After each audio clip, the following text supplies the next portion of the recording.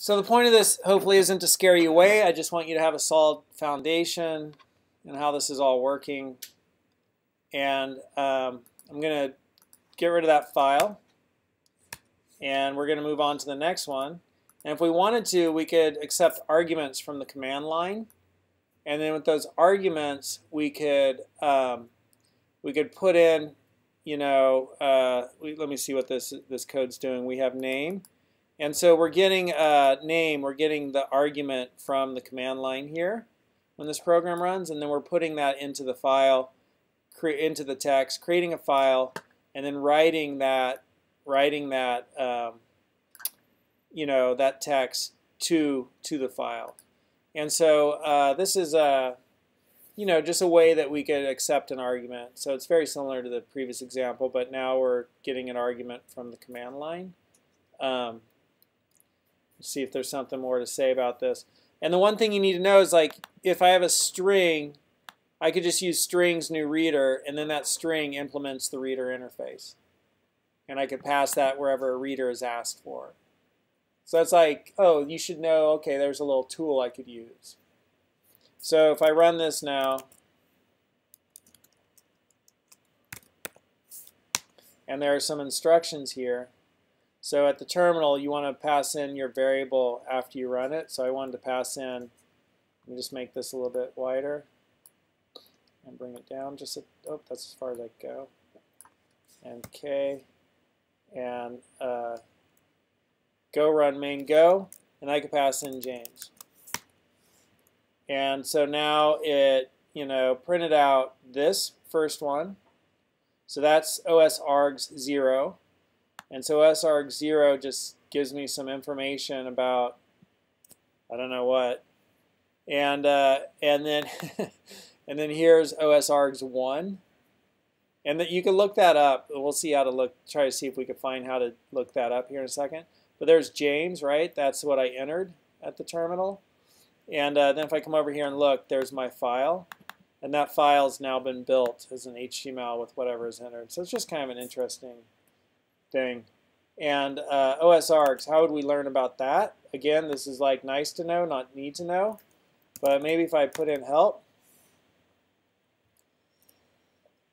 I got help for the terminal. I'm going to type in go help. And so now go help, I have build, clean, doc, environment, bug, fix, generate, git, install, list, run, test, tool, version, vet. And then go path, environment, packages, test, flag. So I was just looking here to see if there's something about command line variables. And so that is going to be, we were doing go run, right? So we might type in help. So go, to use it, we do go help and then command. So we want go help run. And so we're going to do go help run, and to learn about that. And run compiles and runs the main package. And so I'm just kind of looking to see if there's anything in there about args. So I'm not seeing it. I haven't looked at this in a while. I can't remember exactly where it is right now. But of course we could always do Golang OS Args and then see what comes up. OS, cool, let's see what's here. And then Args. And args hold command line arguments starting with the program name. So that first one is the program name in position 0. So here's var args. And it holds command line arguments. So var args, OS args, and what did we use here? We used OS args 1. There we go. Right? So that's where we found it. So I thought it might be at that one, but I wasn't paying attention because it's prefixed with OS, which tells me it's from package OS. So that's it.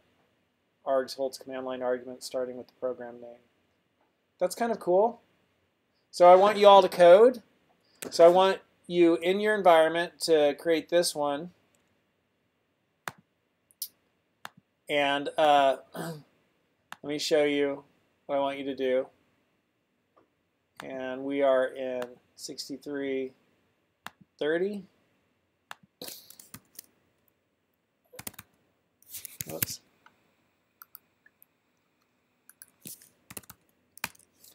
And Yeah, I'll rename that.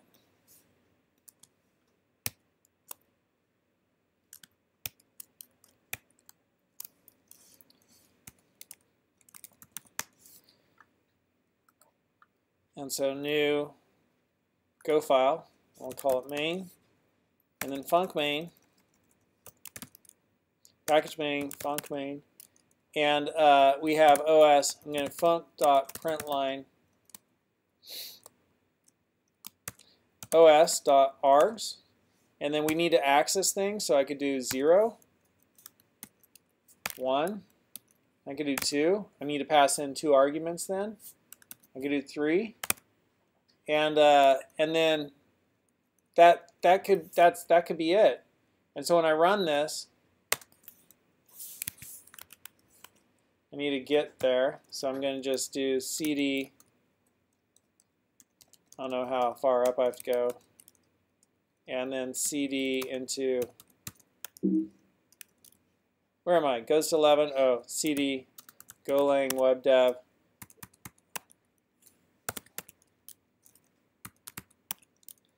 And I'm changing into that, and then I go run main, and I could do James, I don't know, secret agent 007.